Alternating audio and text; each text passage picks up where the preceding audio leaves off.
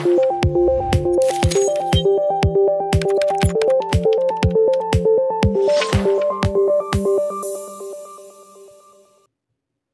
again, everyone, and welcome back to Learn Linux TV.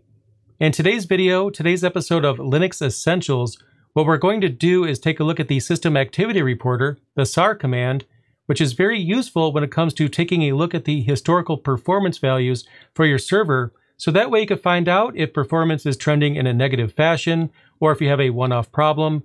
You can run it on demand. You could also have it run in the background via cron. It's definitely a very useful thing to have on your Linux server, and we're going to take a look at it right now. So let's go ahead and get started. So the first thing we're going to do is install the SAR command. And to do that, I'll update my package sources. Just run sudo apt update.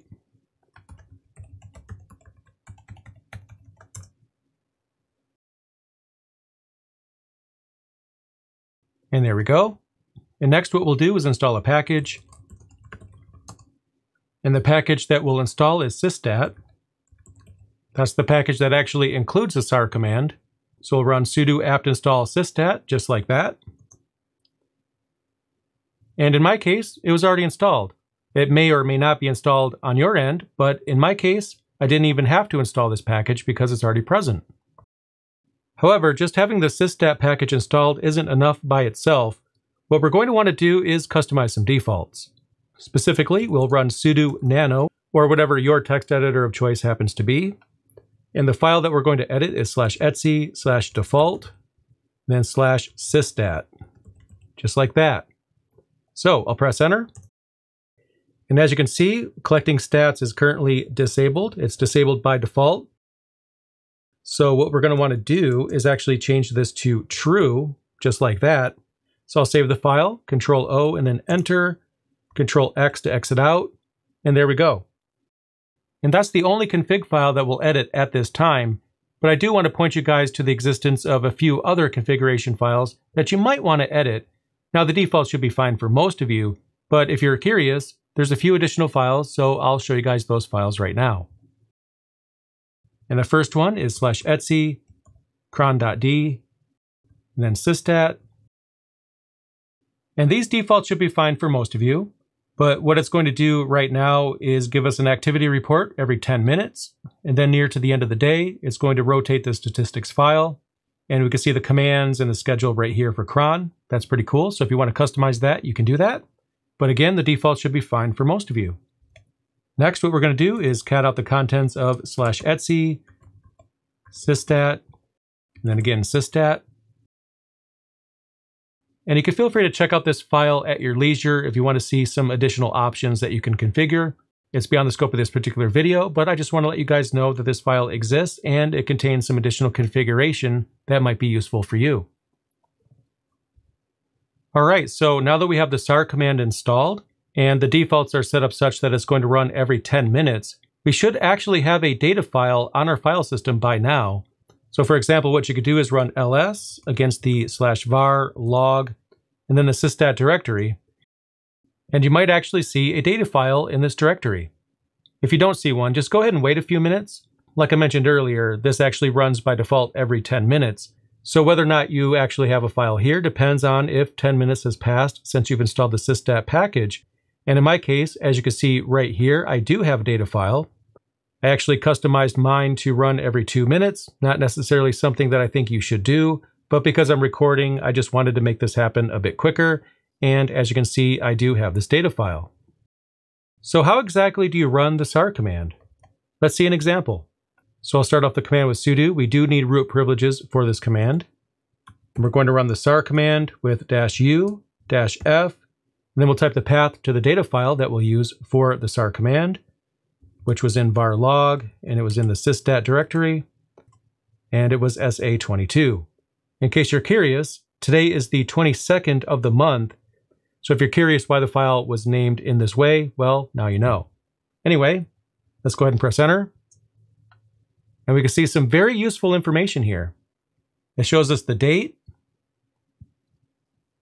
It also gives us the name of the image right here as well. And we have some information about the CPU. And what I'm going to do is shrink the font size down just a little bit because all the information was wrapped, and now you should be able to see it a little bit better. We actually have the load average as of this particular time right here. So what we could do is see what the overall usage of the server was at any given time using the SAR command. That's really cool. So let's go ahead and see some additional examples of the SAR command. And the next example is going to be a bit simpler. We're going to run SAR-U just like that. And what we're seeing right here is the same output more or less. The SAR-U command is going to give us the current usage of the server. We are currently mostly idle. I don't have anything installed on this instance just yet, so there's not a whole lot for it to do. But we were able to pull the information with SAR-U. That was really easy to do, and that's awesome. Now let's see another trick. Let's run SAR-R, and let's see what happens. So what we're seeing right here is information pertaining to memory usage that can be very useful to have. And not to be outdone, we also have SAR-S for swap, if we want to look at the swap usage, and I'll do that right now. We can see how much swap is free and how much swap is used. In my case, of course, I have nothing going on right now, so I'm all zeros straight across. This is how much swap is free. We have how much swap is used. So you know what? My server is pretty healthy right now.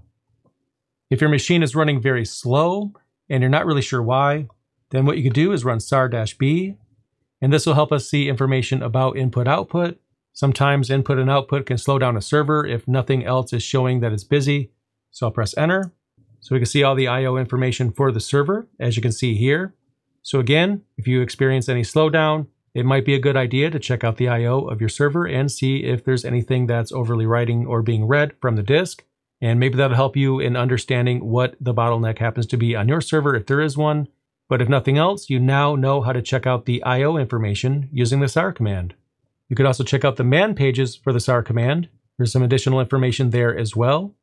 And if nothing else, the SAR command is going to run in the background because it runs automatically by default, and it's going to collect information over time. So that way, if I notice any degradation of performance, I can use the SAR command to see historically how busy the server has been, and if it's trending as overly busy, maybe I need to enlarge the instance.